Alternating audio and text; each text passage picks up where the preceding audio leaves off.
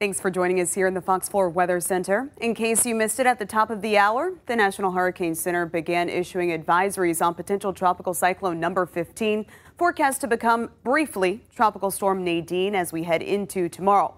Now, this will not be a threat to us here in the United States, but it will be a big rainmaker for parts of southern Mexico and especially Belize. So Belize expected to take that landfall tomorrow right around 2 p.m. as a weak tropical storm, but also it will continue to be a rainmaker for parts of Central America. Flooding, rainfall, landslides, certainly a big concern and something that we will continue to monitor closely. So that's the latest on that wave of energy. And then, of course, we are still monitoring this wave here, but it continues to encounter strong winds aloft. Still just a 20% probability of further development right now. That center of disorganized circulation just to the north of the Virgin Islands as well as Puerto Rico.